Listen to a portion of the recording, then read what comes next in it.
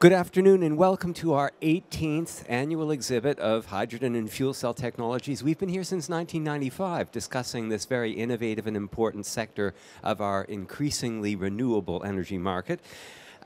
For our next topic, we're going to be discussing all those contributors, or one major contributor to the fuel cell economy, coming from the outside and helping us to do what we do. Without these larger companies, we really would be lost. So I'd like you to welcome with me Dr. Raimund Stroebel, who's the Director of European Fuel Cells Projects at Dana Holding Corporation. Welcome, Raimund Stroebel. Hi, Brian. Hi, Raimund. So, Raimund, many people in the fuel cell industry may be unaware. It's funny your company has such a large reputation beyond. Maybe we could start with just a description. What is Dana Holding Corporation? How large? A bit about its history. Could you tell us something about Dana? Yeah, Dana is a large automotive component supplier since more than 105 years active in the component business to provide, for example, the Ford T module in the early 20th century. Based on that, the company grew globally and has today a turnaround of about 5 billion euro worldwide and in the range of 25,000 employees. So you've been in the automotive market ever since we had to crank the cars. That's correct, yes. How did you progress from component manufacturing to getting involved in this rather peculiar hydrogen and fuel cell industry? Well, in the mid-90s, the whole activity in fuel cell got more and more popular. And for us, it's always important to look for new markets for our plants. And we were at that time quite optimistic that there will be a market in the automotive industry and the powertrain that will be driven by a fuel cell stack and the fuel cell powertrain. Unfortunately, this took longer than we expected at that time, and now we are continuously investing since more than 15 years in this area. Now, this saga of things taking longer than we initially expected, I've been saying this for 10 years, it hasn't deterred you, though, from continually being involved. Were you disappointed with certain phases of the development? Well, we certainly see the ups and downs in the industry. It's the thematic of fuel cells gets more popular and then it slows down a little bit. But every time when it comes up again, we see more players, and the ones that survive the downturn, they are in a better position to support the industry. Yeah, this is, there's been such a process of consolidation, changing companies have come and gone, but you are a continuous partner all through this development. Yeah, we try to be very selective in who we partner with and also in what areas we are working, and to have some sort of discipline how we spend our money and in a way to survive in a sort of a focused mode also in the downturn phases. So you get to choose the girl at the dance. What sort of criterium? That's what we try to do. Yeah, I do too. It never works. And what sort of criterium do you use in order to choose who exactly to get involved with? Do you have a particular? Is it your expertise that determine who you partner with, or is it their requests? Is it a combination? Well, we try to understand the business plans that are shown to us, as well as the level of product, what the potential customer has, and based on that we try to make our assessment and where we can, if we can invest in this area or not, or how should the arrangement and the cooperation with particular customers look like. Perhaps we should mention specifically what type of components for what type of fuel cell products you actually deal with. Yeah, we have installed global centers of excellence where we focus on certain products. For example, on the stack side, we mainly focus on stacks, on plates with integrated seals. And on the balance of plane side, we focus on components that are related to thermal management characteristics, like heat exchanger modules, for example, for the forklift industry that takes now more and more commercial stage, as well as we provide reformer units for stationary units, backup power, and so on, telecom towers, things like that. As well, on the plate side, we look for the stationary and the automotive market, mainly on the PEM side, where we provide graphite composite plates as well as metallic bipolar plates. Now, I noticed in that whole array of products, you didn't necessarily mention company names. Is it more of a private issue who you partner with, or is it also so? That's a mainly private issue. We can say that we are in serial production with some of the components, but we cannot really talk about who it is. Okay. Larger companies simply have expertise. I mean, you work a lot with mass manufacturing. We in the fuel cell industry, we have this huge issue of it's largely developmental. If we have a good idea, a good concept, and even a good product, it is not easy for a small company to move towards mass production. So is this something you're focused on, looking for potential mass-produced, mass-market products, or at least larger scale products, and getting involved there? I think that's our main focus, to look who's going to be on the market early, because our focus is really to mass manufacturing, and we try to design with our partners then the product for mass manufacturing markets. So our focus is design for manufacturing with our engineering support to our customers. You mentioned already one specific, some people would call it a niche market, things like forklift trucks, small devices that work indoors or whatever. Yeah. Those mobile applications have other demands than stationary applications. So what are the material issues that you deal with? Do you help the manufacturers also? We know that mobile applications, for instance, they have to deal with some vibration. Yeah. They have certainly a different working environment. You can't recover the heat necessarily as you could with a stationary PEM cell. So there's a whole series of different reflections involved. Are you involved in developing the optimum materials for that? Yeah, that's usually based on a scope of requirements. What we're looking at here, and together with the customer, sometimes we have to create it since it's a new market. This is the basis of the whole design process of the product. So when we have to get rid of the heat, for example, on portable applications, we have to make sure that we can dump the heat in the right way and get rid of it in the system. The cost factors also, are you sometimes involved in making choices? We do have to sometimes choose between the most effective bipolar plate or the least expensive. Do you offer variations of that? Yeah, it's certainly a challenge in an early stage of a market to choose the right material for the low volume, and if that's going to make it also for the mass manufacturing high volume market. And this is the benefit what we have as a company, providing graphite composite plates as well as metallic bipolar plates.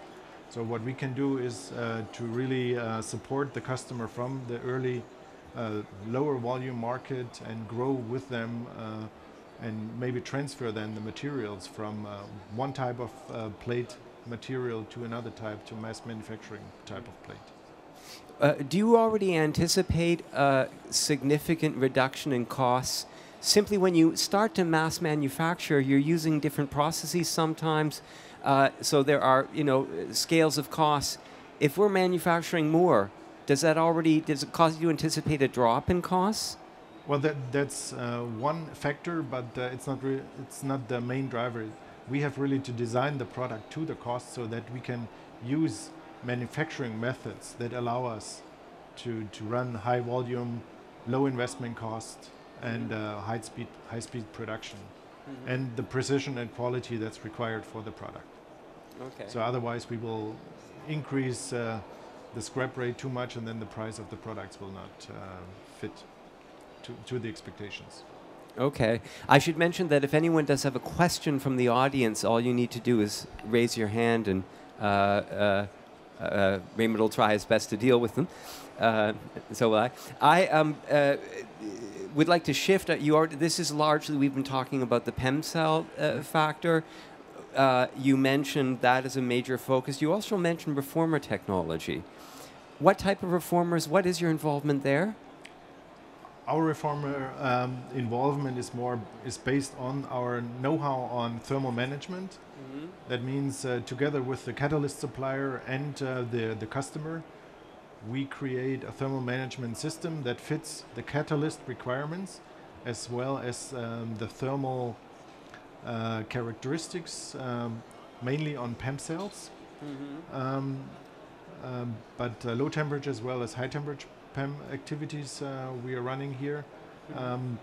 And together with these three partners, we try to optimize the total concept. And our activity here is also to design this unit then for a manufacturing process that fits then the entire benefits for the customer. Have the scales for reformer technology, I should add, there's a number of issues, reformers for what? Already there are relatively large-scale projects where they're installing PEM cells with reformers in people's homes. They've got them up and running. Yeah. They use natural gas and a reformer. And people would say, well, it's still a non-renewable energy. It's natural gas. But in fact, because they're 30% more effective in using the energy in natural gas, it decreases our emissions by 30%. Yeah. It's just a question of... but the interesting thing for me is when you start installing these devices on a large scale, as the scales increase, we're still going to run out of fossil fuels. At some point, we're going to run out. And the interesting thing with this reformer technology, as opposed to other technologies, is you have a PEM cell that you simply bypass the reformer if you've got pure hydrogen, as opposed to some other technologies which really require natural gas. So for me, I see a historical chance, an opportunity, a window here for creating a larger scale application of fuel cells. Have you been seeing already changes in the demand for reformers? No, I think it's still the complexity and the costs of reformers is still a main issue, and in a way a sort of a hurdle to market PEM fuel cells. Everyone is waiting for the high temperature PEM fuel cells to become ready to allow for more simplified reformer systems and lower cost on the reformer side. But in a way, there is still some way to go to get it in a serial production mode. Due to that, everyone is waiting for a reformer PEM system based on natural gas or propane due to the simplicity of the infrastructure, but it's still on a lower scale of development, what do you think? Yeah. Is there any reason why this process is taking so much time? Is it simply an issue of cost? It is mainly an issue of cost and the complexity of the system. Yeah. Yeah. So the systems are functional, but basically the non-renewable resources are still so inexpensive that the impetus is not there to change. Yeah. Okay, so they're basically pilot projects. Yeah. What hopes? I mean, there are skeptical perspectives on this industry. They're the optimists. To which school do you belong? Are you more optimistic in the long run or a little skeptical? Well, in the long run, we are certainly still very optimistic. That's why we continuously invest in this technology. We think together with the renewables, it's an ideal fit. The whole fuel cell use, if it's portable or mobile or automotive or stationary. So due to that, I think we're closer to the market than ever. So we hope we will see very clear market perspectives in the next 3 to 4 years. There's certainly this inevitability. At some point, the non-renewable resources will be expensive, and their quantity is declining continuously. So there's some endpoint there. Again, if there is any question from the audience, just feel free to raise your hand. The last issue in this whole chain of issues for me is, you already mentioned renewable resources. There is some statement of political will that by 2050, over 80% of our energy in Germany should be renewable. And we're basically talking about the wind and solar, which are hysterically unreliable. There's a lot one day, there's less. This is not what we want for a continuous supply.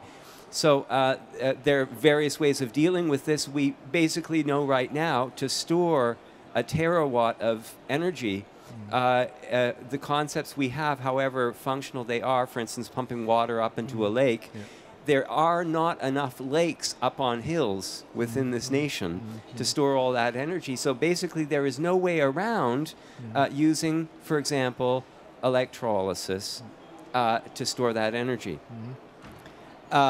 Finding some way to store it, there's various ways of doing that. You pump some into the natural gas pipeline. There are underground mines. This is already a concept that people are talking about as almost inescapable to some extent. It may not be the only.